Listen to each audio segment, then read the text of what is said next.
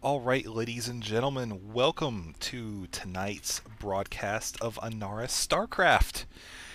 It is Thursday, September 23rd, I believe, 2010, and I have had a slight amount of something fun to consume, which may possibly make me a little bit weird, and I'm probably going to be drinking just a little bit throughout the thing as well to maintain it, but that's okay. Because if I get too loopy, then my girlfriend will probably just come and punch me in the stomach and laugh at me. So, with that being said, you can see that I have got here my multiplayer folder, which has Vegetable Market, September's Crop, Secret Potato, LOL Kingslayer, and August Hoo-Ha's. So, we're going to locate the replays that we're going to watch tonight by going to Vegetable Market. And we want fresh vegetables, so we're going to do that. Alright, now let's go to edible, because we don't want to eat non-edible hoo-ha. And we want it to be edible by humans. So, edible by humans, let's go with... I think I put them in dinner. No, wrong. Where did I can't even find these things. This was not a good idea. My girlfriend just threw something at me. Ow! Alright. Ow! Daggone it. Does not taste good with raw beef. And neither does whatever you just threw at me. Okay, so my girlfriend actually helped me pick some of the game names. So you can see we have cucumber, celery, turnip, carrot, tomato, artichoke, and artichoke, and lettuce. Okay, so I'm gonna try to regain my composure. All right. So I'm going to pick 3 of these randomly. Well, actually 2 of them random, and 1 of them I'm going to try to play because it's really funny. And if it doesn't work out, then my girlfriend's nodding no. Then I'm just going to pick a 3rd one. So, anyways, come over here. Come over here. Pick a game. I don't care which one. This is how you know you're getting a random one, ladies and gentlemen. Okay, we're going to watch this one. Artichoke. Artichoke. Okay, so this is actually a very good first pick because this features none other than Liquid DLO. Down here as Zerg and Heosat, who is also as Zerg, who is actually a pretty good friend of mine. Hi, Heo. I hope you don't hate me for casting this while I'm slightly intoxicated. Okay, so the only thing about this replay, though, is that it is a 1.03 replay. Wah, wah, wah. So it might lag a little bit. I'm going to try it and see what happens. And if it lags really badly, forget it. I'm going to pick a different one. So, load the artichoke. This replay can only be viewed by a previous version of Starcraft 2. Do you wish to log out of Battle.net? Yes, I do. I don't think it actually... there we go. Alright, for whatever reason it cut out when it switched versions. But we're in complete control of this game. So far we are so good as we are going. And the game has started with Evo Maua spawning down here as the Red Zerg. And Blue Protoss we have Marine Toss, which is not really... Protoss? Well, yeah, he is, because he's not... Okay, whatever.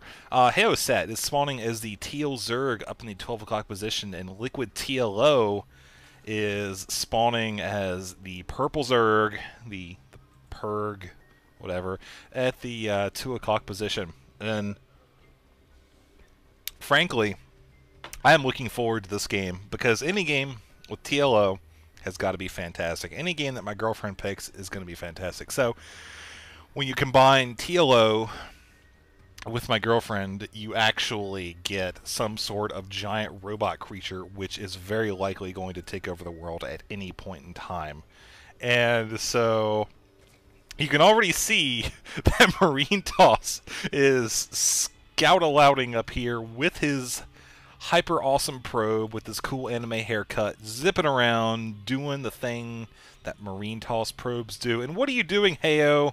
Oh yeah, you're checking for proxies. Yeah, it's a good thing you're playing and I'm talking, because this would not go well. Second hatchery right off the bat. Oh, that is glorious. I love this game already. And we have another hatchery over here from TLO. Okay, so far, let's document this. We are 11 of 18 supply for TLO, and a second hatchery is going down. Maybe this is like a TLO creep tumor. I mean, he's so awesome that, you know, any normal creep tumor you'd have to place on creep, but a TLO creep tumor? Nope. It goes wherever he wants it to, and it grows like 5 times as big, with a little disco drone hanging out down there, swimming around. Why do they jump around so fast? I don't know. It's like they're swimmy, swimmy, swimmy, swimmy, swimmy, swimmy, swimmy, swimmy, swimmy. Okay, yeah, I don't know what's going on. But anyways. Okay. Let's look at what Evo's doing. He's a pretty cool guy. We'll pay attention to him for a bit. He has got a spawning pool already and lots of little nice eggs. Have you noticed in 1.1 how all they... What are you doing, drones? It does not take 3 of you to go down. And what are you doing? You don't... I don't know what's going on here. I am a bit confused, as it does not take 3 drones to scout one. Are we actually sending 3 drones to scout 1 person? Maybe he's going to build some creep colonies. Or not creep. Welcome to Starcraft 2. We don't have creep colonies. He's going to build some sunken crawlers. I think that's what he's doing, is he is sending some zerglings up as well to reinforce. However, that is going to be strategically denied. I just made it professional sounding. It's going to be strategically denied by Heosat's zergling things. Oh, they're so cute. Look at them. There's like 20 of them. Well, no, like 12, but you know, whatever. There's 2 in there.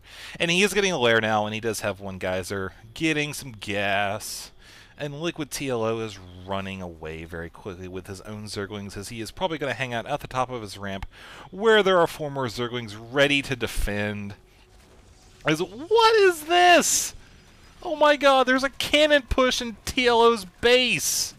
I should probably watch the minimap more often. I know I have like thousands of people telling me to watch the minimap more often. This is why I should do it. Because right now, Marine Toss is cannon pushing Liquid TLO. That takes balls. That takes giant shiny Protoss balls, as that cannon push was unfortunately tossed aside, bulleted, gone away for good, whatever, it's done. But that was still pretty impressive. He managed... I bet you he is going to school tomorrow or whatever. He's going to tell all his friends, hey, I built a cannon and pylon in Liquid TLO's base. And then the other kids are like, shut up, nerd. And then they kick him off the basketball team. Because, yeah, that never happened to me. Okay, shut up. I don't want you to tell you my life story. Okay, so, anyways, we do have 2 hatchery play by Liquid TLO. And he is morphing a lair. I don't know why that is the most hilarious lair I have ever seen in my life. But Heosat is going to keep about 12 zerglings or so. 12 zerglings at his ramp to his natural expansion, as well as an infestation pit up in his base, up in here. His base, whatever. Alright, I'm so white. So, whoa! Zergling train coming out from Evo's base at the 6 o'clock position, getting ready to head up, presumably to Heosat, as he is not really so equipped to handle this. Oh, there go the Zerglings. They don't even care. Oh, yes, they do care. Never mind. They're going to kill those other ones first. And no response from TLO, as he is getting his own economy going and whatnot, getting his own infestation pit with his 1 awesome, bleeding, slightly disgruntled spine crawler at the top of his ramp. So, looking away from 2 seconds and looking back, all of Heosat's drones have been defeated, except for this 1 lone drone who's trying to get out very quickly. And it looks like he was able to get out, so these zerglings are going to finish off Heosat's base. Poor Heosat. He tried so hard. I mean, look at him. He's on TLO's team. He just wanted to have a good time. And run, Infestor, run! Run! No! No, don't die. Oh, you got surrounded and... Oh, look at a little crab.